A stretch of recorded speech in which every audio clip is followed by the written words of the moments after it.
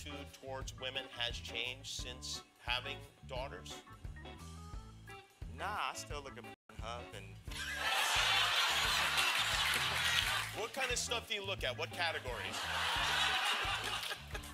Blacked is my favorite category. You don't have to go into that. I mean, you can if you want. But... I mean, what's the point of being Kanye West if you can't? Let's break down the porn category. Ye proclaimed Yeezy porn is coming. This cheeky announcement sent the internet into a frenzy, sparking a wildfire of memes and reactions.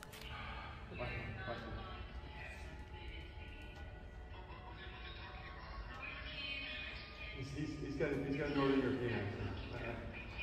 Okay. You go. Oh, come on. Is that good? Yeah, come on. Doesn't he sound like the voice sounds similar? The voice sounds similar. Yeah. So basically, my ambition. I'm only going to work at Adidas if he's the CEO. You guys have done wrong by the company, by the business, and by the partnership. The whole concept of this video is that the guy had cheated. So then the girl was like, well, I'm going to do the thing that's your worst nightmare. This is your worst nightmare. Imagine from high tops to high art in the adult genre. Only Kanye could stitch those words together. Some predict a revolutionary shakeup in adult film aesthetics, while others are just here for the Twitter commentary, let's be real. The memes are half the fun. Further stirring the pot, Ye has teamed up with Mike Moz, an industry veteran and the ex-husband of Stormy Daniels. Moz, known for his deep roots in the adult entertainment landscape, brings a wealth of experience and a touch of scandal to the table. So Kanye West will reportedly be entering the porn industry. Hey, it's Asia Sky for Hip Hop DX, and check this out. Kanye West is reportedly looking to bring his beautiful, dark, twisted fantasies to life with his own adult film company. According to TMZ, Ye is planning to launch a Yeezy porn studio, which will be a part of a broader adult entertainment division in his existing Yeezy empire. The outlet claims that Ye is in talks with Mike Moz, who is the ex-husband of porn star Stormy Daniels, who's a veteran in the business himself, to help him get the brand up and running. As for a launch date, Yeezy porn could make its debut as early as this summer. I could go 30 days to be celibate, you know, really I'm a monk. I'm being faithful to God. And then I'll go working out, no carbs, my weight will fluctuate. And I'll have times I'm I don't feel like being told what to do. So I don't want to work out with a trainer. And I just want to drink this Hennessy. But I want to say this thing that I will text to Kim sometimes. I'll say, you know, you may not understand what I'm doing right now, but you will. And that's what I would say to everyone. Ye's history of shaking up the norms, from music to fashion, suggests that Yeezy porn won't be your run-of-the-mill adult side. We're potentially looking at a fusion of cinematic storytelling with avant-garde aesthetics. Will there be Yeezy design sets? Themed narratives that challenge our perceptions? The possibilities are as intriguing as they are endless. Insiders are buzzing about this unexpected pivot, speculating how Ye's penchant for controversy and Moz's insider knowledge could mesh. On the wrong side of the future. Wow. If you posting something negative, you're just on the wrong side of the future, because, you know, we out here stepping away from Adidas, the shit that Kai sent somebody. That's some industry plant shit. He gonna be talking shit about my pants. So he's an industry plant. He's of course, he's the opposite. Total fucking that exact genre is the most industry plants. It's about influence and mind control. And then he gonna mention my daughter's name a week later. It's that. Don't mention my daughter's name and then you dissing what's paying a $200,000 a month child support. Wow. That's the billionaire child support is different. Yeah. Could this venture push the envelope in ways we haven't yet seen? Given Ye's history with ambitious projects, expectations are high, and so is the skepticism. Critics wonder how Ye's recent public endeavors and personal revelations will influence the creative direction of this venture. I know everybody asked me. Everybody asked me the question. They wanted to know what kind. I know he's gonna wild out and he's gonna do something crazy. Everybody wanted to know what I would do if I didn't win. I guess we'll never know. Meanwhile, fans are eager to see if Yeezy porn will carry the same innovative signature that Yeezy sneakers and apparel have. Now let's address the elephant in the room. Not everyone is riding the Ye train on this new venture. The shift from gospel-themed albums to launching an adult entertainment platform has more than raised eyebrows. It sparked a full-on firestorm of backlash. From religious communities to longtime fans, many feel betrayed by what they see as a radical departure from the faith-centric messages he's promoted in recent years. You know what I'm saying?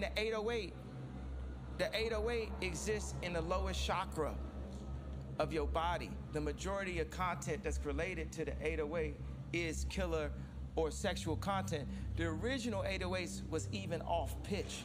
So that meant it's an actual sound in the track that you don't realize is there that is fucking your entire frequency. And now, today, every time I hear a car come out, it's 808. But if you think about African music and hip hop and what we breakdance to, it was light. The percussion. It was upbeat. It was the drums.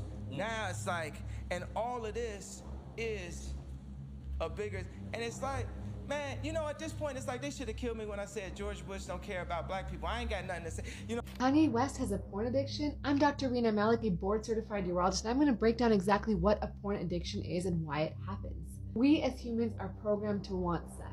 And sex releases a chemical messenger in our brains called dopamine. And dopamine is a very feel-good hormone. When someone watches pornography, their brain releases dopamine. In people who are predisposed to having this addiction, it upregulates pathways in the brain so that you start then craving pornography, and it changes the circuitry in your brain. Then people develop the characteristic signs of addiction: impulsivity, the constant urge to watch pornography; compulsivity, the need to do it repeatedly and over again; weakened executive function, meaning that you can't do the things that you normally do because your brain's not thinking clearly.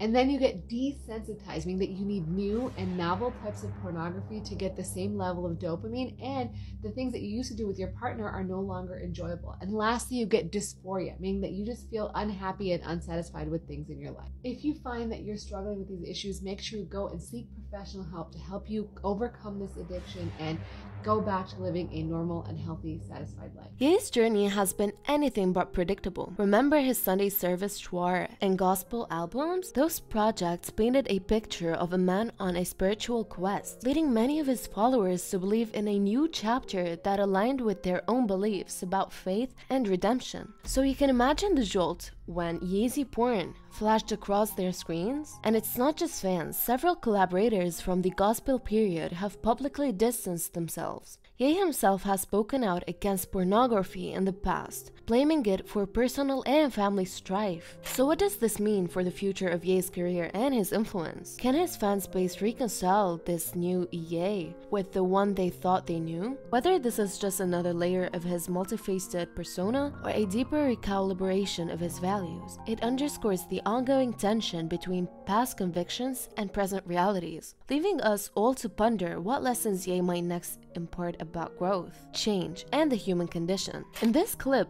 Ye candidly talks about his struggles with pornography and how it destroyed his family. To trafficking. Like, for me, Playboy was my gateway into full-on pornography addiction. My dad had a Playboy left out at age 5. And it's affected almost every choice I made for the rest of my life, from age 5 to now having to kick the habit. And it just presents itself in the open, like it's okay.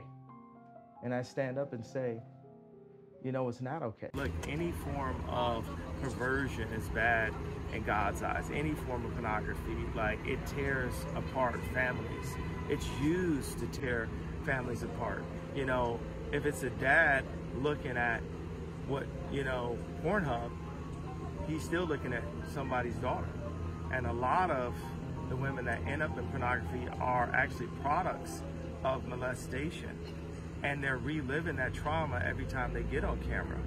So in Hollywood, people say, okay, this is right, but this is wrong. It's all wrong in God's eyes. Thank you for joining us on The Realm as we explore the complexities behind the headlines. Don't forget to subscribe for more deep dives into the stories shaping our world. Good night.